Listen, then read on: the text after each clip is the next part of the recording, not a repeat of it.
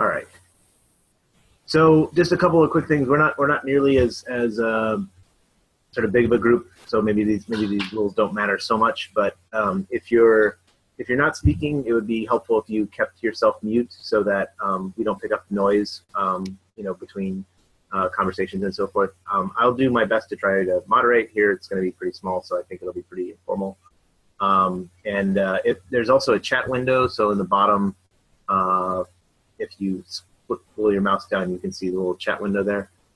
Might as well pop that open. So if you have like questions while someone else is speaking, or you just want to like keep track of what's going on, or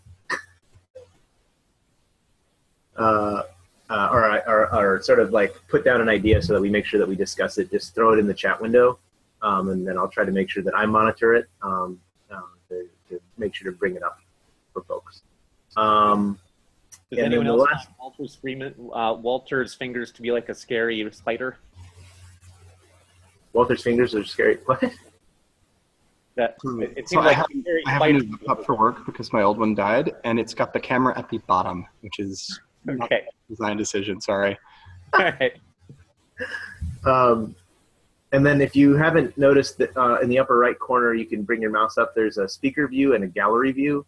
The speaker view will basically show you a large picture of the person who's speaking, and then gives you sort of an overview. Hi, Josh. Gives you sort of an overview of all of the other people in the top corner. If you switch that to gallery view, you can actually see everybody, and it'll just keep sort of like going. It'll do the Brady Bunch sort of thing, where it just keeps people in a grid. So, it's just whichever you prefer. I like seeing everybody, so I usually use gallery. Okay. Any questions before we get started? Okay. So the topic for tonight was basically to just kind of talk about what people have done sort of since the faculty development workshop, and sort of talking about like how things have been going, and whether the faculty development workshop sort of facilitated your work, if you will, and if so, how did it do it? Yep, go ahead. First, I think Josh, Danny's voice was coming back, fed back through into the system because you weren't muted. Yeah, sorry, Josh. I should have mentioned this when you kept on. So we'd like to try to keep muted unless you're speaking, because there is a sort of feedback and then sort of the ambient noise and so forth. Yeah. Or headphones. Yeah. Can help. Thanks, Hunter. Too. Yeah. So I guess, the question before the group is sort of, what have you been up to since the meeting? How's that been going? And did the stuff that we did at the faculty development workshop, did that help facilitate that? And if so, how have you sort of drawn on that? Okay. So based on my gallery view, just so I keep track of everything, I will start with Michelle because she is in the upper left corner. And then Hunter, Walter, Josh. That's the order that I have it in my screen. All right. So you want to know how I've implemented things that we discussed in the pickup workshop? So, for this semester, my main goal was implementing Python via trinkets and Jupyter notebooks into the lab portion of the second semester intro physics, calc-based. And I would say that that at the beginning of the semester, it went really well. The students really, really love the coding, and a lot of them had taken Python before, so it was fun for them. And for the students who hadn't, I built the exercises in a way that they didn't, I told them they don't have to know how to code or learn to code, but really they were learning how to code. And they really enjoyed it also, but it was just the only problem that we have is time. For our lab, we have to do everything within the time bounds of the lab. So we can have maybe like a pre-lab or post-lab exercise, but they're not going to be spending time outside of lab doing that. So we definitely had time issues. And then once we got to circuits, I didn't have as much stuff for them to do just in general with it. So we haven't done anything in the past few weeks. So I would say the students love it and time's an issue. Clarification question. What do you mean they took Python before? How did they do that?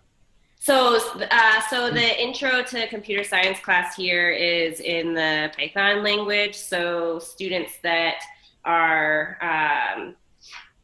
in a lot of different fields here, interested in engineering, that sort of thing, they're all required to take that. So about half my students had taken that class. So another question for you. Oh, go ahead, Hunter. Trinket is or are you doing GlowScript or other trinkets like Python 3 or and then when you're doing Jupyter, are you doing VPython? What are you doing?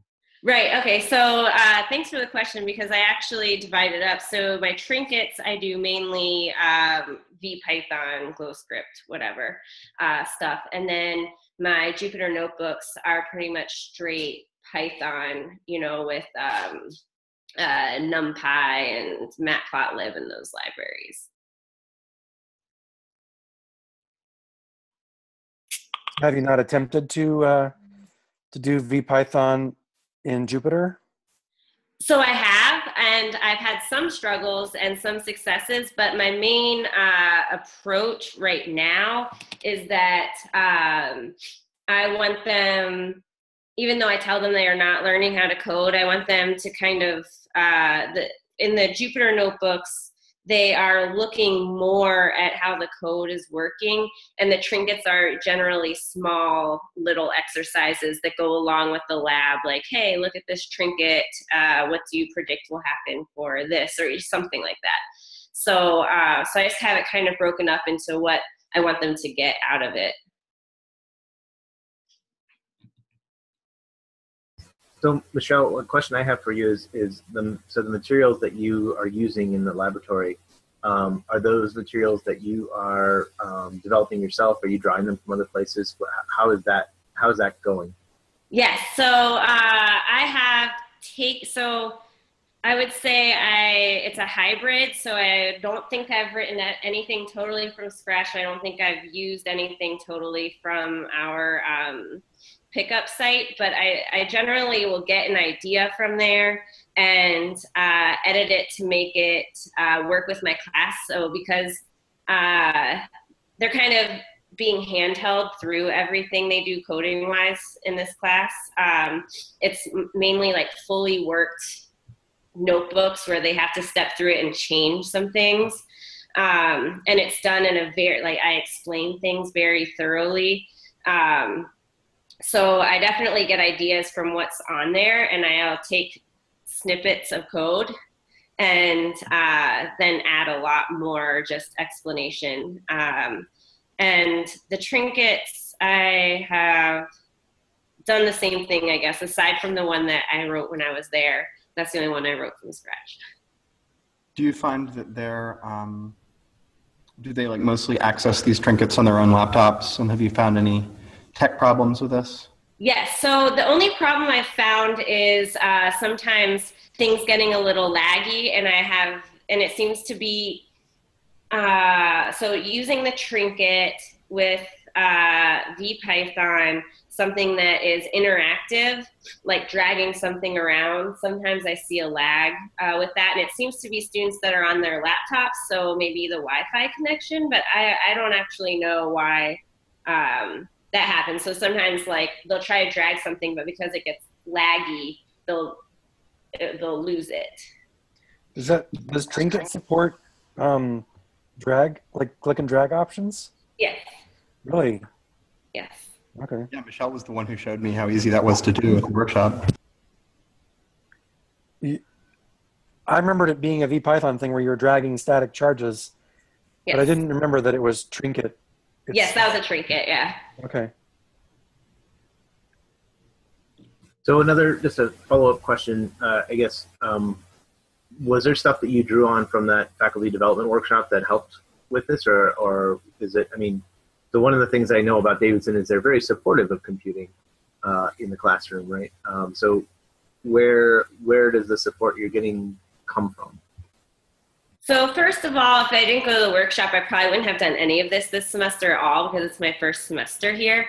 And so if I didn't have, first of all, the materials, so I knew of a resource I could go to that I wasn't writing things from scratch because I wouldn't have had time to do that.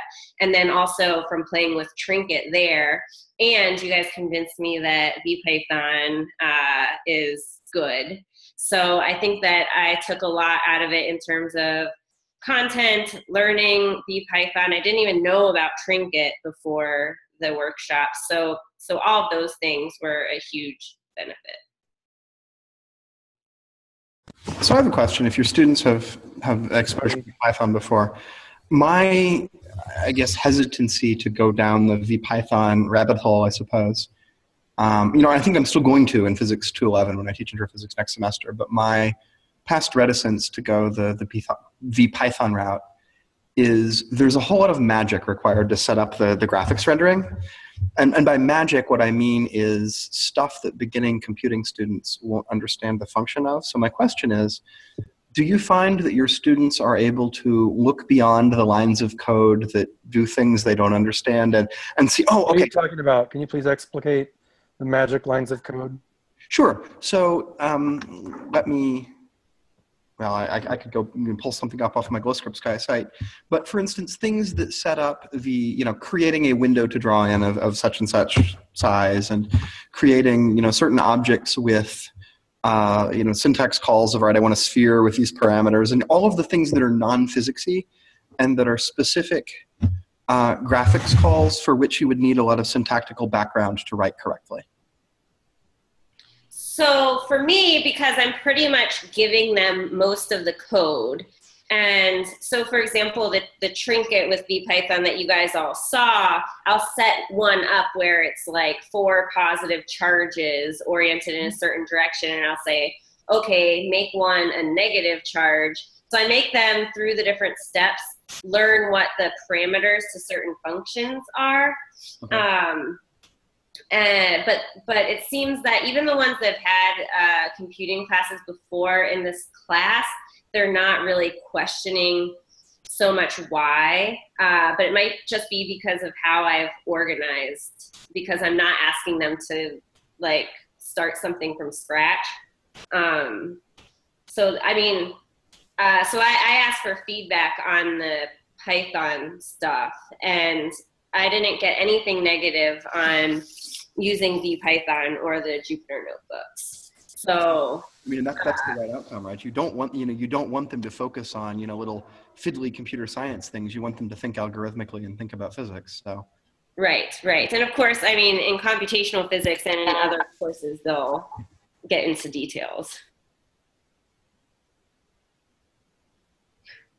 Walter, for me this semester, I last week in lab they used a GlowScript simulation in intro calc-based E&M, and there I gave them something that was working and had them make some changes to it involving physics stuff, and I didn't point out those lines of code at the beginning, and they didn't ask, and I don't think they looked at them. Okay, nice. So, I just want to notice, I don't know if people probably did notice, but Tony's joined us. So welcome, Tony.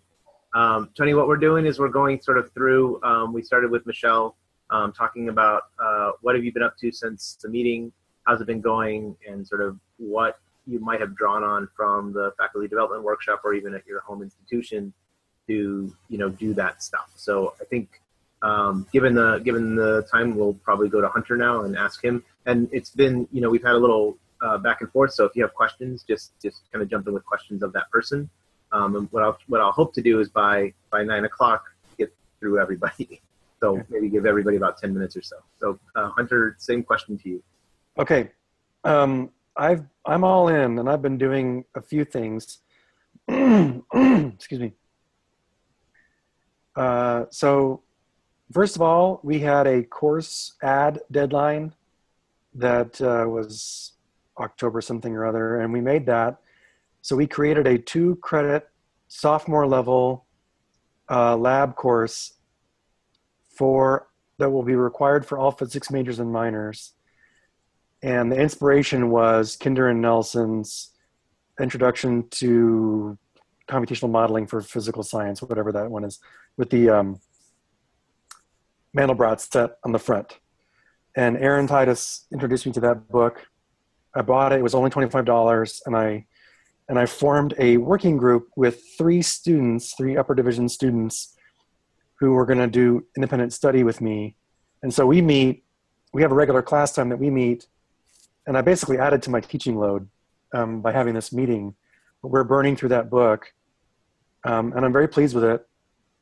And so I'm happy that we're now going to have an official, channeling all the physics students through some kind of Python training.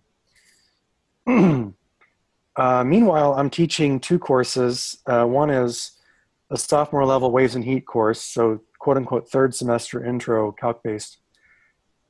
And I have made some trinkets that I've used, and I've embedded them, in some cases with code and output side by side, and in other cases with output only, embedded them into my course management system, and put them into this kind of lessons tool that I don't really know how to use, but in any case, it puts the trinkets in sequentially. And what I've done is just say, bring your computer.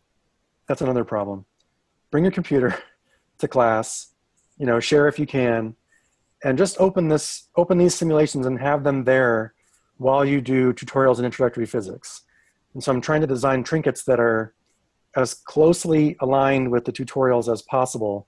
So what I have is simple harmonic motion, superposition and reflection of pulses, and then I have another set of trinkets for my own worksheet called Applications of Superposition, which is standing waves and beats, and that's what I presented on in the workshop.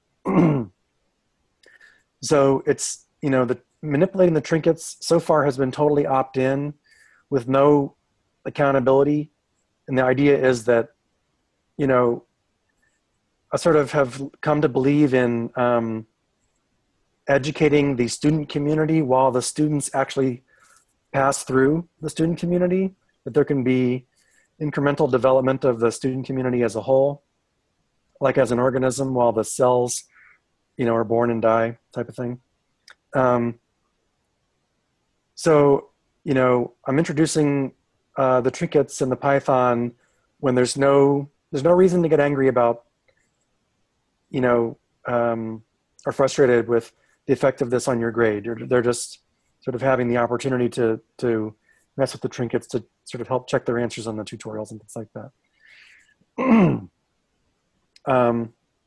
Meanwhile, also I learned that double E's and math majors have this one computer science course that's required at our university. It's taught in C++, and it's of limited use to developing skills with Python. And so I think we kind of made a bold move in the physics department compared to like engineering and math, where we're not going to rely on computer science to do the work for us. We're going to teach our own course. Okay, meanwhile, I'm teaching quantum at the 4,000 level, and I quickly, we started with trinkets and quickly outgrew them, not because the students understood everything about them, but because there were things that I needed programs to do that trinket couldn't do. And I expressed some of my journey with that on the Slack channel. We've had some growing pains also with Jupyter, getting the right version and just knowing what version of Python we were doing, and being able to import the libraries and understanding how to, every time you want to restart the animation, you got to restart the kernel first.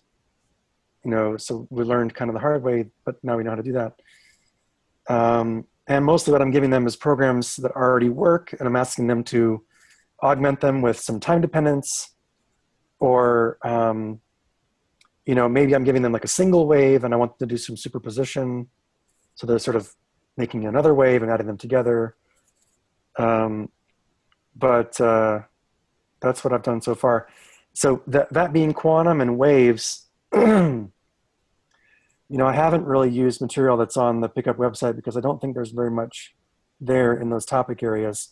And that's fine. I'm mostly converting programs that I already wrote last spring in idle and adapting them for Jupyter. And I now, like this morning, I adapted a program for Jupyter in like 10 minutes because I now know all of the fixes that need to be made. And I uploaded it to the course management system and had it ready for student use. So, and one more update. I have a student who wants to do a research credit with me next semester, and he really wants to build his own computing experience. So he wants to write trinkets for the mechanics tutorials. So he's going to try to keep pace with the mechanics tutorials and introductory physics while that course operates, and possibly, we'll see if we can build a semester's worth of trinkets, next semester for mechanics. So Hunter, I have a comment and a question. So the comment is so you have this course that you're teaching, or that I guess not maybe you're going to be teaching it, which is you're not going to rely on the computer science departments to teach your students how to do computing. And right. So we recently required, we had a new department that was founded, this computational math, science, and engineering department. And we recently required our physics majors to take both of their introductory courses. So CMSE 201 and 202, which are essentially introductions to modeling and data science. Cool. So I think it'll be super interesting to see where that ends up going. But how did you find the room in the curriculum for that? What's that? How did you find the room in the curriculum? We actually don't require nearly as much physics of our majors to get their degree as most other large institutions do. So, like, for example, our students can graduate our major with only taking one semester worth of classical and one semester worth of E&M. So there's kind of a lot of... How much quantum? I think one semester, maybe two, but I suspect it's one. Kind of like one of each of the upper level courses, and then some courses. So I think we have a lot of like core curriculum requirements that are just totally out of our control. Well, I think what we ended up doing was we've dropped the sort of suggested requirement which all students had, which was taking like CSE 2.0 something or another, and just replaced it with that, and then added one. So I think we actually only ended up adding one course. So I want to say one other thing, which is that we discovered that remember when I talked about dropping chemistry as a requirement, degree requirement? Well, the School of Engineering has already pressured the chemistry department into condensing 2 semesters of general chemistry into one for their engineering degree. So for us to piggyback on that is just a drop in the bucket for chemistry, for physics to join. So I think we're going to do that to make room in the degree. Cool. Then the question I had for you, which was what's the rationale behind aligning your some of your computational activities with the Washington tutorials? What are you hoping to get out of that? We are trying to, so I shouldn't say we.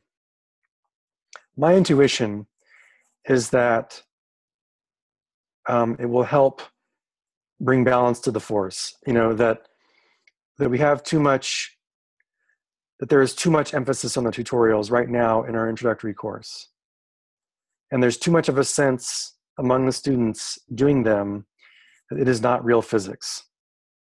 And part of the reason it's not real physics to them is because they're not manipulating numbers. But if you are manipulating a computer program, you are manipulating numbers because the computer is manipulating numbers. And so I'm just testing it out, just in an exploratory way. I'm not going to regret, the effort that we put into making trinkets for all the mechanics tutorials. I'm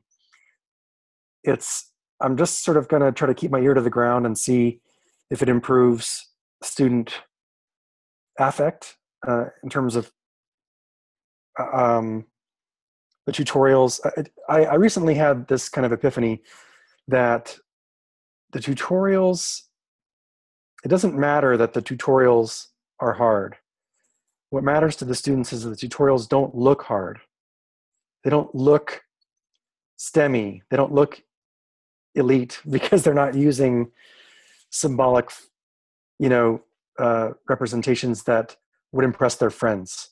It looks like, I think it looks like it's dumbed down. And I think that they don't appreciate that the form of it is actually pretty abstract and challenging. I'm teaching intro astronomy this semester, and this is astronomy 101. There is, most of my students can't even do algebra, and I have similar experiences with the tutorials that the students, I think, often. Are you talking about astronomy tutorials? Yeah, the Ed Prather astronomy tutorials. Right. Okay.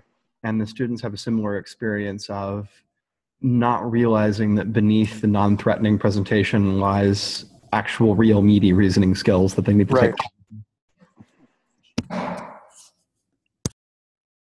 Yeah, that's very, very interesting, Hunter. I mean, I think it would be interesting to see how that ends up playing out, because I think there's a sort of added component of the visualization that seems like it could really help facilitate that conceptual reasoning that the tutorials are trying to get at. Yeah.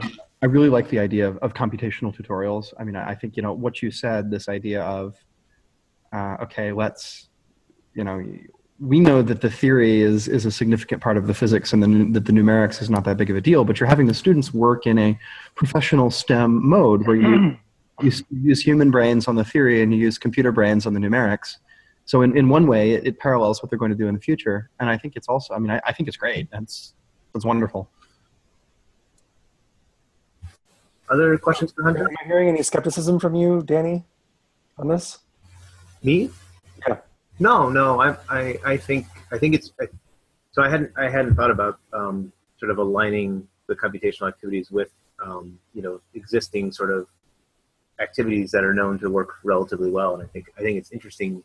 The reason I asked about the rationale is because I was interested to know, why you want to align them. We don't use the tutorials here. Right. So I don't really know, we actually we use them in Colorado, but I wasn't involved with the intro courses. So I'm not really sure what students' perceptions of the tutorials are. And so your rationale to me makes a lot of sense. Right. Because it seems like worksheet work, right? That's what it is. It's worksheet work. Right. And it's not only that, it's words. And, I remember, I think it's just it's a very powerful message that I think some of the students get from the tutorials. The fact that it's words, they're like, this should not be hard. Why is this so hard?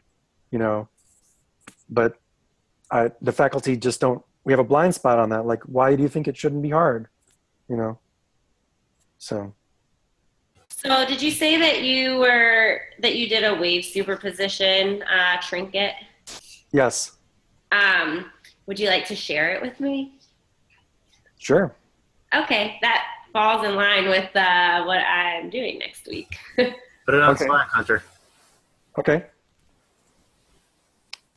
Can I make a comment?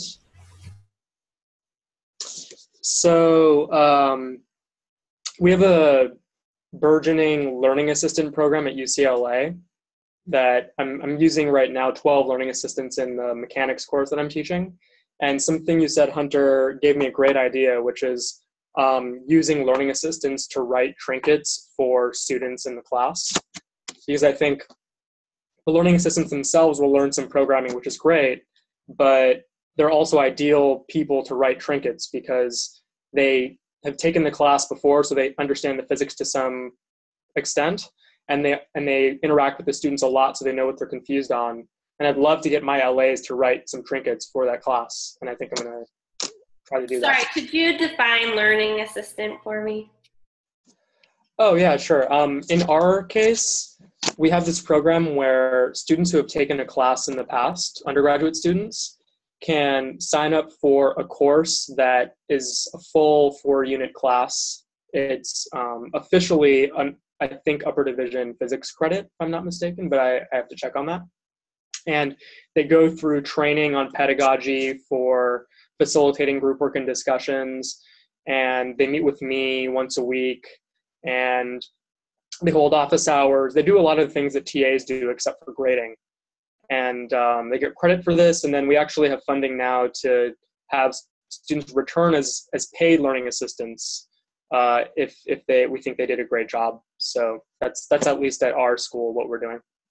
I'm very interested to hear the outcome of this experiment because I'm teaching computational physics in the fall and I teach intro physics in the spring. And one of my best computational physics students is a sophomore level physics education major, and she's very good, and I may try to recruit her. So I typically recruit learning assistants for my intro class out of my computational physics class, just because it's a convenient source of people who are good at physics who know me. And I may try to recruit her as someone to help develop things like this. And I might try to talk to the physics department and see if we can do an independent study and get her credit, or talk to the education department and get her credit for something she needs. So I'm very interested to hear your outcomes there. Great stuff. All right, so I think we'll shift to Walter and ask let me see if I can repeat the question. So what have you been up to since the meeting? How's it going? And what did you draw from the FDW or from your local institution to sort of help that work? Well, so my response is going to be sort of atypical. I'm teaching an introductory astronomy class where the students, if you ask them to, okay, wait a minute, so the force depends inversely on the square of the radius. This is just, that's very difficult for them. So this is a general education astronomy class. It's very humanities oriented, having them write papers on astronomical culture. And, it's a great experience, but it's not the sort of thing to which computational integration really applies.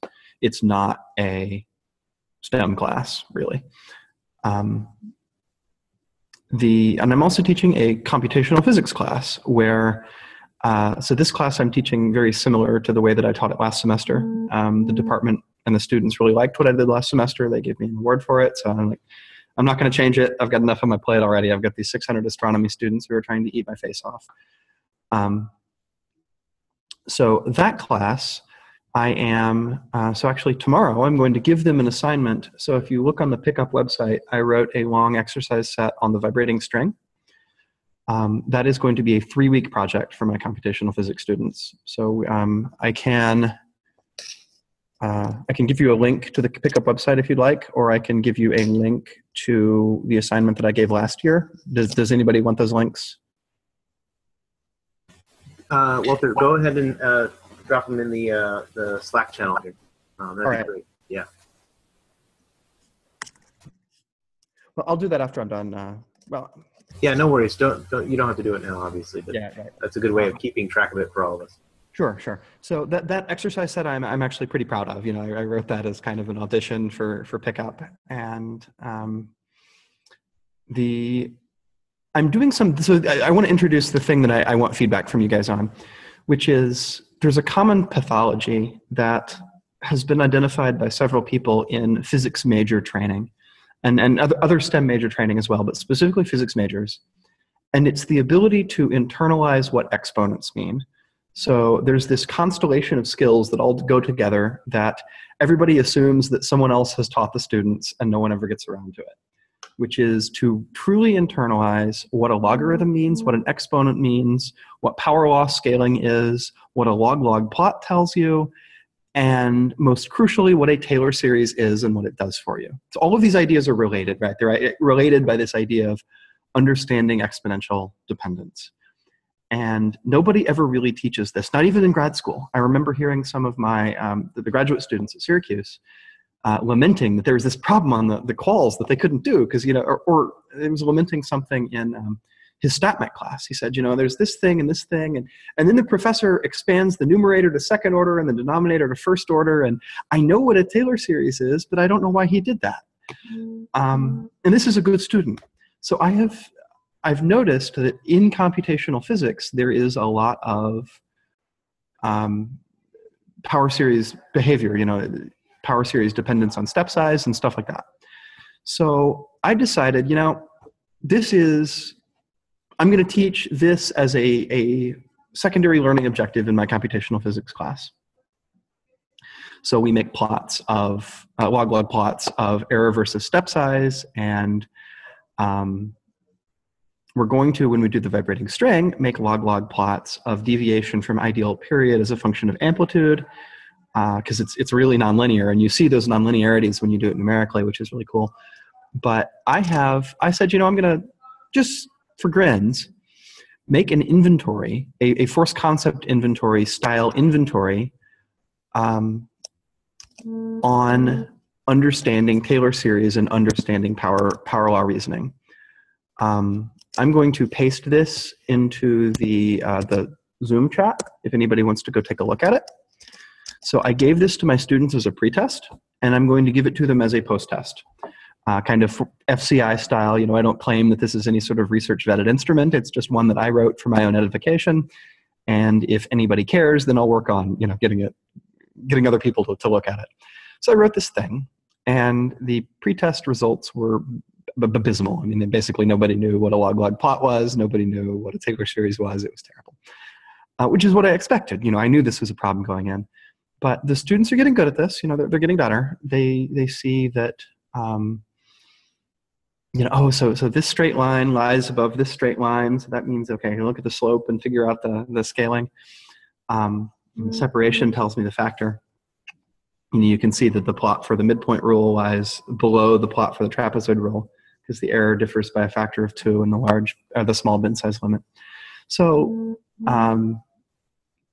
all these things that I'm talking about, the reason I'm talking about this is in a computational physics class, there's not really a computational integration challenge because that's what you're already doing, right?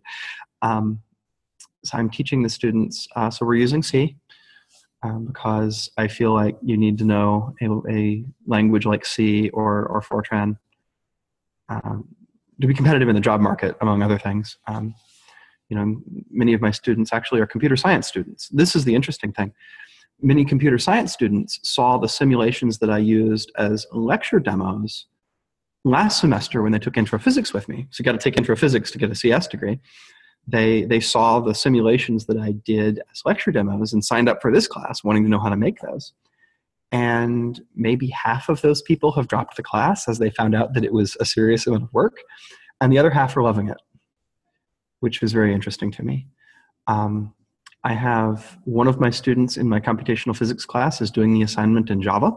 One of them is doing all the assignments in Python because they know these languages. And they're kind of making this point, the pickup point, that computational skills are language agnostic. So that's going on. I'm actually, the students, they're now beginning to really sink their teeth into the meaty physics things. So let me see if PICUP screen sharing works. How do I do this? Zoom screen sharing. On the bottom there should be a share screen button right in the middle. So if you scroll down or move your mouse down. Yep. So I actually have not spawned the window that I want to share. So let me do that.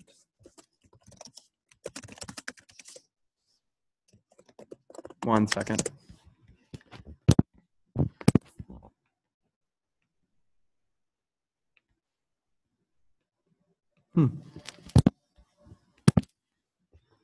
I guess you can see my whole screen, but this window with the little planets orbiting each other, the three-body problem, it was their homework for last week.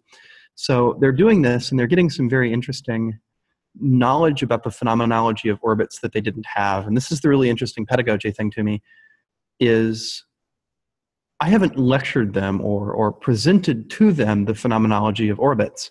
I've just said, this is Newton's second law of motion. This is Newton's law of gravity. Now go simulate it. We can, just as a first thing, we can figure out the conditions for a circular orbit of Earth around the sun. So do that one just to make sure your code's working, and then make an elliptical orbit. Play with it. Explore the phenomenology. And now they're doing, I didn't tell them what initial conditions to use. I just said, try to make a planet with a moon going around the sun, going around a star, and they get to investigate the phenomenology on their own, and I'm very interested to see what they write in their reports. Another thing that I have to talk about, though, is, let me kill this guy. and go back to the Zoom thing. Oh, is it even sharing my screen? I can still see your screen. Oh, okay. So let me then kill screen. Can you see me now? Not yet. Okay, how do I unshare screen? If you go back to Zoom, you have to click, I believe, share screen. And actually, wait, I can stop it. Ah! Oh, okay. No, wait, no, I can't. Yeah, when I click share screen, it just tells me the options that I have to share again. That's weird. So I can share screen really quickly, and then I think I can. Oh, there it is at the top. Oh, did you get it? Yep, there it is. Okay. Apparently, I can share screen and kill your screen sharing, which is interesting, and it seems like an abuse of power. So yeah, that simulation is that's what they did last week. But the department is actually very, very interested in talking to me about computational integration. The director of undergraduate studies is significantly on board, as is the department chair. And they want to talk to me, I think actually tomorrow, about doing computational integration in the next upper division StatMech class, because that is a class where the phenomenology is often hidden behind impenetrable Taylor series that nobody really knows how, or series that nobody really knows how to sum. And it's really difficult to grok the phenomenology in StatMech without having to dive through a whole lot of math that some of our students aren't prepared to do. I mean, I certainly wasn't at that place in my career. So I'm going to talk to him about doing a very large-scale integration. And one of the models that I have in mind, this is something I'd like to get feedback on, is the idea of a computational lab that goes with a class, where they have activities possibly meeting at a different time, taught by a different faculty member, okay, now let's apply the things you've learned in your class where you do theory, and let's go model something on the computer and do an experiment. It's just a simulated experiment rather than a physical one. And I'm going to propose this to them as a way to get around the professor buy-in thing. I thought about that. And at one point I had the scheme of having a lab class go with each of the upper division core courses. I like that. I could avoid the buy-in problem. But what we settled on as a department was that it would be better to just force all of the students through it at a sophomore level. And then at some point we'll communicate to the faculty, hey, this is what all the students are able to do. Please take advantage of it in the upper division courses.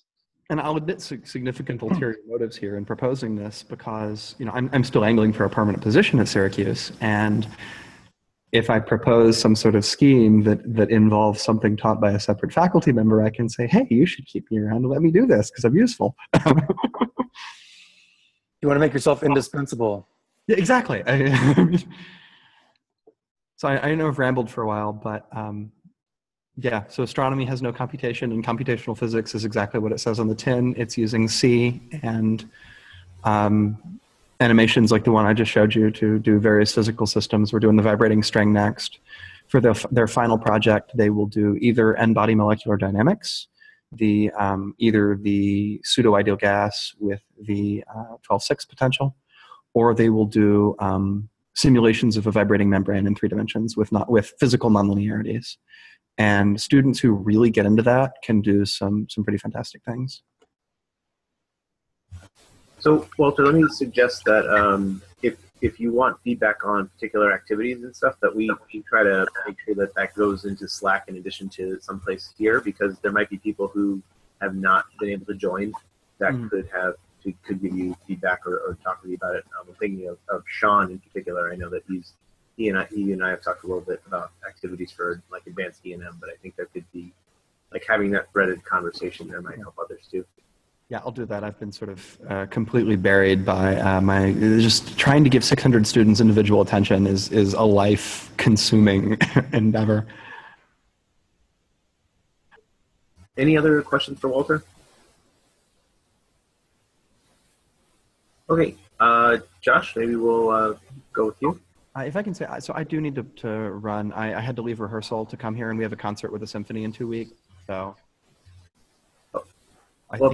thanks for joining, Walter. Thanks for getting involved. Of course, yeah. I mean, this pickup is fantastic, and I'm so glad to be working with you all. Appreciate it. Cool. Enjoy your rehearsal. Will do. Okay, Josh. Okay, so this quarter I'm teaching 2 computational physics seminars. One that is concurrent with mechanics for scientists and engineers, intro mechanics, and the other one that is with math methods, which is an upper division math methods class for physics majors. And the seminars meet for 2 hours every week. And there are 15 to 16 students per seminar. They're honor seminars, so each of them was an opt-in kind of thing. I sent out a survey to all my students before the course began and asked for how many people were interested in taking a seminar, and I have to say that it was pretty amazing how many people were. In my math methods class, over 90% of 85 students said they wanted to take the seminar, and there are only 16 spots.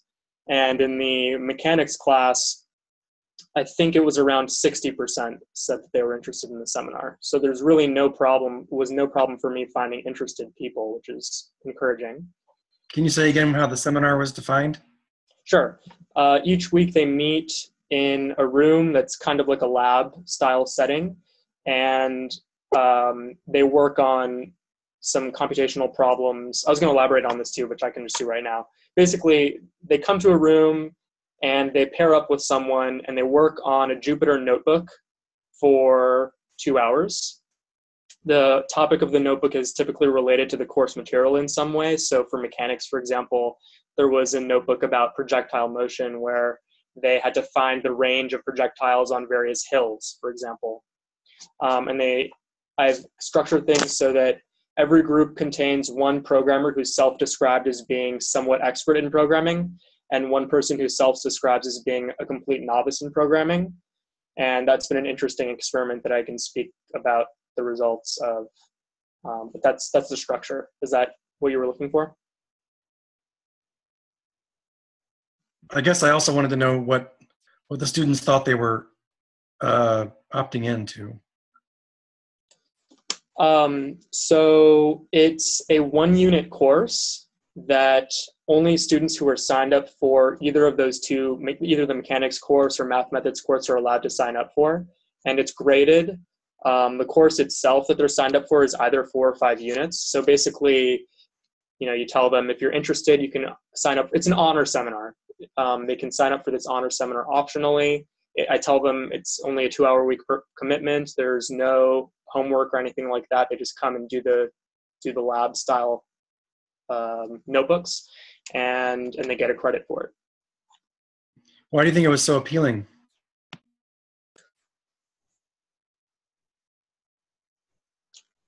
I asked for comments, and I only got a few of them about that question. So I'm not entirely sure what it is for most people, but I will say that for the people who commented, there was a very wide range. One person commented that he believes that learning about physics in a computational setting helps him understand the physics because he thinks algorithmically typically anyway. And so he wanted to take the seminar for that reason. And generally speaking, it seems like students are excited about the prospect of learning Python, which is what I'm using for the course, because there's some perception that Python is a relevant language and a useful skill to have in the workforce. So I think that's part of it too.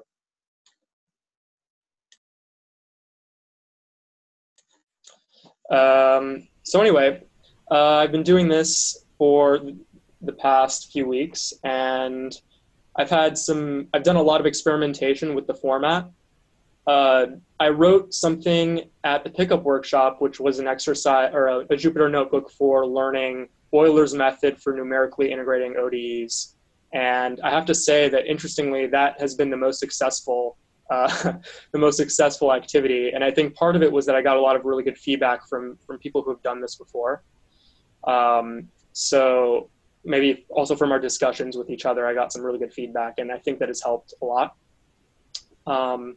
I will say that one thing I'm interested in getting feedback from other people on is, so I've tried this thing of mixing a reasonably good programmer with a novice programmer so that they'll either help each other or cause the programmer who knows a lot to slow down and explain things to the other person or whatever. And I've gotten mixed results. Like in some groups, the person who's kind of good at programming will get really frustrated and want to go really fast. And in other groups, I have this one group where the person who knows Python pretty well is like really into explaining everything to his partner, which is amazing. They have these like super awesome long conversations where he's learning things, he's teaching things, they're looking up random Python functions online, and he's telling her what like recursion means and all this stuff. Like it's totally beyond what I wanted them to talk about, but it's awesome. And then there's another group where this guy is just like, I literally, when I walk around, and there's an LA there too, when I walk around and ask him like, so what have you guys been doing? He looks completely disinterested, and he's told me that he already knows all this stuff, even though he definitely doesn't, and he looks really frustrated, and his partner is slower than he is. And so I'm interested to know, ways of improving that, because I think it's valuable to have that mixture of skill sets, but there's obviously challenges to that too. So if people have ideas for that, I'm very much open to feedback. So I will say that because I do my Python stuff in a lab, they're working in self-selected groups. And I found that those groups, we have different types of pairing. Like sometimes there's an expert and a novice. Sometimes there's people that both don't know what they're doing. But those groups seem to work together really well, I think, because they were self-selected, so they knew that they wanted to work with the other person. So, I don't know if that's the best answer, but if you have someone who's really good and doesn't want to help somebody else, then they probably would want to work with someone who's more of an expert than a novice or something like that. Have you rotated any of the pairs, Josh, or do you have any plan to? Yeah, actually, my learning assistant suggested rotating them, and we did. This last week, we rotated so that, in fact, we tried this thing of pairing the more expert people together and the novices together and see what effect that would have. And I can't say that I've noticed an enormous difference, actually, interestingly. Like, I don't know, I can't tell, basically. It still seems like in a lot of the groups, they're either there's someone frustrated with the other person, or they have a great dynamic. It's kind of strange. I don't know. I don't know what to make of it, but. Can I ask to what extent they're working together? Like, do they have one computer and two people? They have one computer and two people. And actually, another thing I've been doing is, so for the first session, I required the expert programmer not to touch the keyboard at all. So this was doubly frustrating for that person. Yeah, but, that would be frustrating. That was just, I was interested to see the outcome of that. But now what I've tried is I have points in time during the seminar where I'll say out loud, okay, now switch programmers. And so like they are both required to touch the keyboard for a certain amount, basically half of the time. And so I'm trying to structure it so that they're required to work together on some level, in the sense that they need to cooperate to finish the task. But of course, like, as I've said, this leads to some frustration. So, there seems to be a trade-off that's unavoidable, but I don't really know if that's true. So our solution to your problem, I think, not to say that this would work for you, but in our department, is to promote teamwork as an explicitly taught and valued ability, that employers are looking for. So I would say, if you think you're such a hot programmer and you're so frustrated with your dumb partner, then you're just not very good at teamwork. Do better. I wouldn't say it like that, but because I'm nicer. But it's something that they need to learn how to do. And like part of interviews are, I mean, from what I understand, because I never had a real job, part of industrial interviews are about trying to find out if someone is a real jerk and doesn't have any patience for explaining their work to other people. So we just have a lot in our department to build a spirit of cooperation and working together. So does that mean on a practical level that you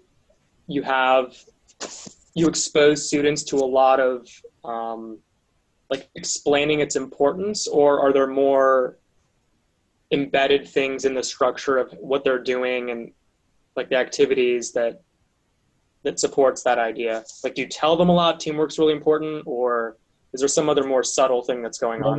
We tell them and we direct them to do it a lot.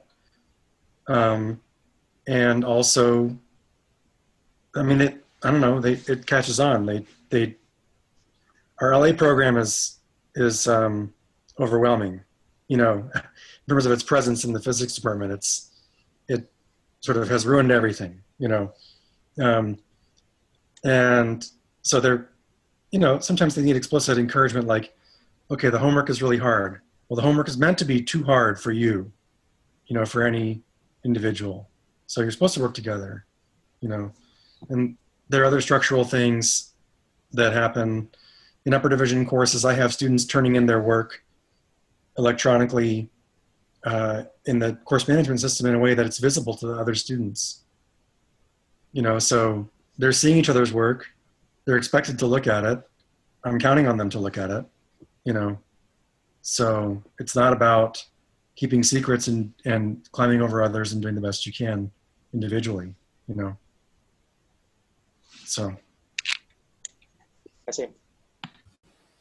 Yeah, I would just amplify what Hunter had said, particularly about the teamwork aspect. I mean, one of the big things that we've done in our intro course to sort of ensure that there's some equal use or equal engagement with the computer is to tie the group work aspect and the sort of the teamwork and facilitation to a student's assessment in class that day, right? So that they're getting both feedback about how they're doing and they're getting some numeric score associated with that. Yeah, if you're interested in more about that, I'm happy to tell you about it. I mean, some other time, because we found that by doing that kind of formative feedback with some scoring seems to bring everyone into it, right? So even the people who could, let's say, breeze through the problems, right? They're being held accountable for the understanding that their group has. I see. Yeah, I've definitely considered some sort of grading scheme in which their grade depends on the grade of others that they're working with in some way. But yeah, I've never tried that, and I don't really know anything about how the outcome of that would be. So I would be interested to hear, like, you know, what your experiences with that have been. I'll just add one thing, that one of the things that I do at the intro level is I have group. So I have 2-phase exams where they're individual and then group. When they do the group exam, I mean, there are different ways to do it, but in my class, everyone still gets their own group exam grade. Like, you don't have to agree within your group. You're just discussing the questions and getting their input, and then you're still putting your own answers. And there's no risk. Like, it can't possibly lower your grade.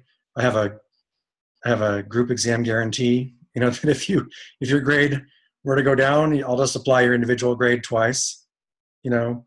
But to me, it's been very compelling, the level of engagement, you know, that they have with each other during a group exam. Just very pleasing. It's like, oh, I wish every day could be like this. The urgency of figuring out each of these questions, you know. So I'm happy with that as another device. So yeah, I can't recall if I was supposed to speak about other things. One other thing I didn't say is I've been using Sage Math Cloud for this honors thing, and I have to say the interface of Sage Math Cloud is a little bit clunky at times. Like, I don't know, it's a little not necessarily the most intuitive thing, but But I also have to say that it is nice to be able to, for example, go into a student's notebook simultaneously with that student and help them with code, for example, which you can do. And, you know, the grading functionality is pretty nice and stuff. So I would say I'm reasonably positive about Sage Math Cloud if someone is interested in doing a cloud-based course management thing for computing. How Python-y is it? You can code in Python. I mean, basically you have access to a Linux terminal when you're in Sage Math Cloud, so you can technically compile anything you want, for example. You just have like a virtual machine somewhere. But there's a lot of built-in Pythonic stuff. Like there's Jupyter that comes standard with it. They have a bunch of different Python distributions installed standard. You can edit either in the Jupyter notebook, or you can edit in another window and compile your code. You can even write in Markdown in separate files. You can write in LaTeX in separate files. It's kind of like a cloud-based, all-encompassing computing platform, which is, I think, what they want it to be. So I remember you talking about it in Wisconsin, and I think it was just like way too much for me to handle at that point. So yeah, I'm feeling comfortable with Jupyter, and like maybe in another round I'd be ready, you know? Yeah, it's also kind of in its infancy, so I feel kind of like I'm a beta tester at some points. So I don't know if I'd recommend it to somebody who, you know, even like myself, who it turns out, who has a big course load to teach. So, you know, I can definitely keep you updated on how I feel about it, but at this point I would say if you're comfortable with what you're doing, then just keep doing that. Cool. Any other questions for Josh? I'm sensitive to the time, so I want to make sure that Tony has a moment to share. Okay. So Tony, you're aware of the question, and so we'll let you go. And you're muted right now, so you probably want to unmute yourself. Oh, so yeah, I had one question for Josh. The students you're teaching for the last course that you talked about, who are they, and do they? I just wanted to find the demographics. Are they computer science, or I just wanted to know that. There's one honor seminar that I'm running alongside mechanics, and those students are really mixed. There's computer science majors, engineers, physicists, all that stuff. And the other one is for math methods for physics, so it's basically only physics majors. And I will say something really interesting about that now that you mention it, which is in the first week, I gave both sessions the same Jupyter notebook to do. And most of the students in the one for math methods are, you know, like sophomores, juniors, or seniors, and the students in the other one are all freshmen and very mixed. And the ones in the mechanics sort of lower level one, like, breezed through the tutorial. Like, they did everything correctly, really, really fast. And the physics majors took about double the time. And I don't know if it's because they were just more detail oriented and something like that, which seemed to be sort of the case, but also it might have been that their programming ability wasn't as good because there's some computer science people and other people in the other one. So it was very interesting to see that the students in the quote unquote lower level class did a much better job, much faster than the physics majors did.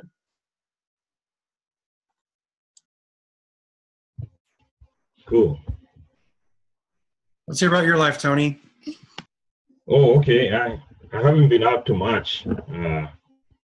Just teaching a couple of classes here. I've been teaching university physics, which is a calc-based class, and then college physics, which is algebra-based, and I just added an extra one, astronomy.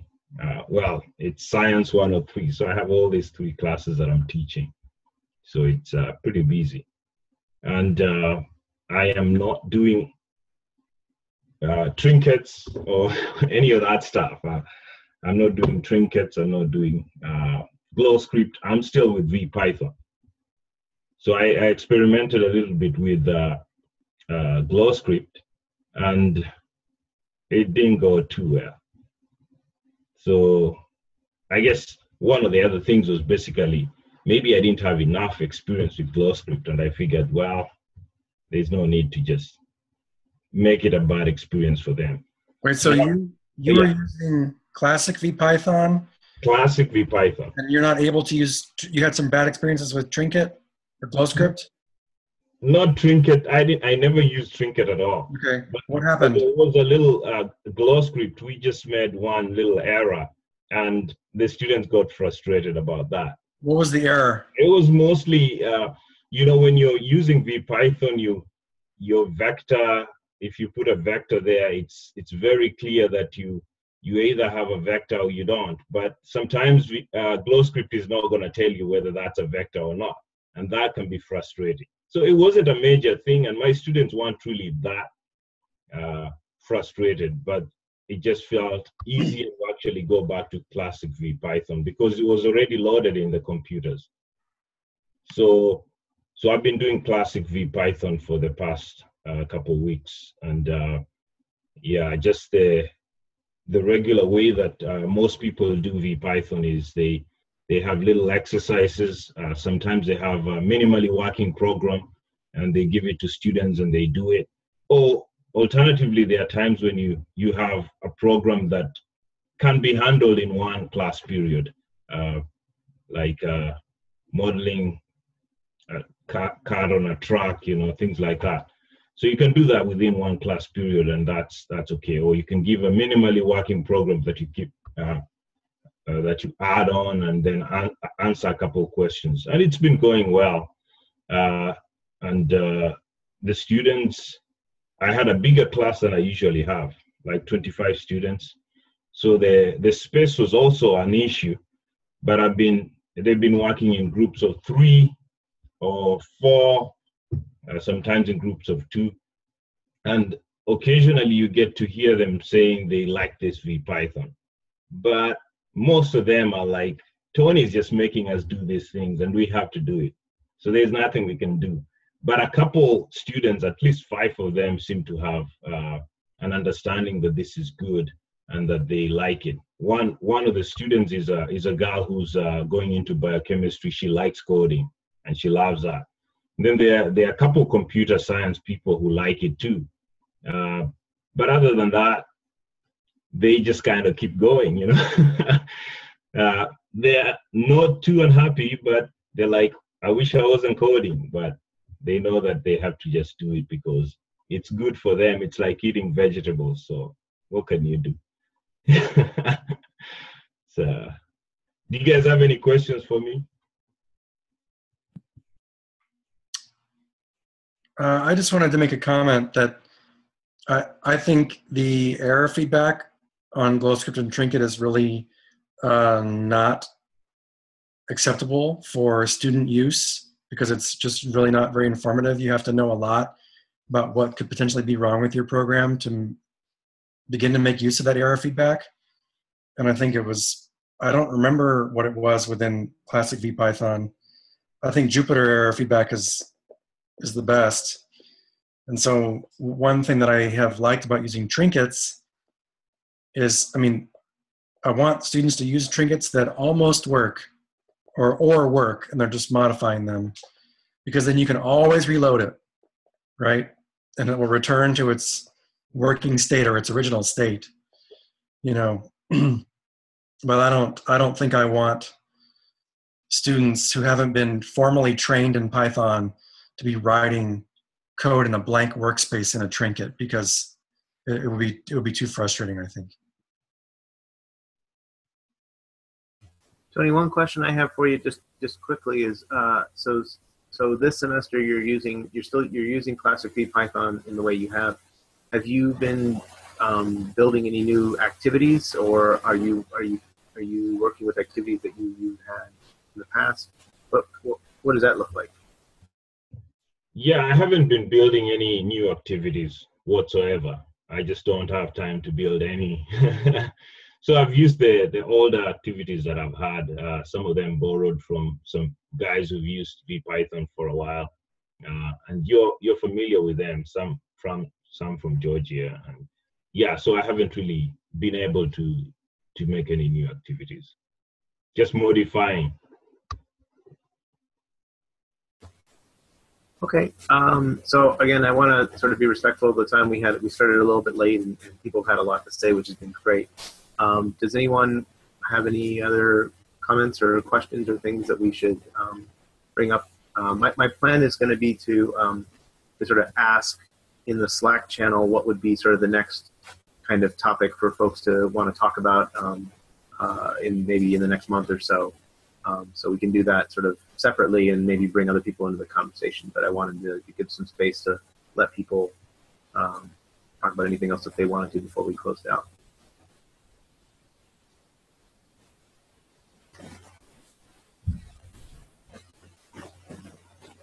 Okay. Did we hear from everybody?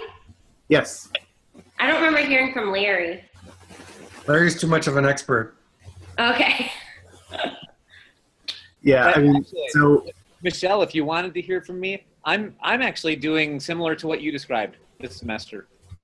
I have intro calc-based E&M, and we did stuff during the first portion of the semester where they were calculating electric field by adding up lots of little bits of charges, and did that in Jupyter Notebooks.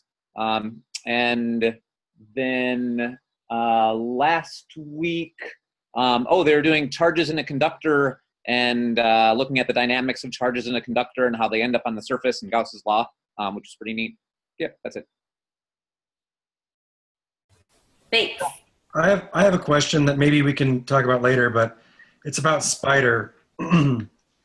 Because my experience this semester with the Kinder and Nelson book that Danny linked is that we've been doing all of our work in Spider because there's nothing there's nothing in VPython in that book, and that was just how the book directs you to do it, and it's been super enlightening to use Spider and to have the variable explorer in particular, because I just felt like we learned so much about how Python works, like just what are the guts of what makes this work. And so I actually have a real understanding of what I should expect.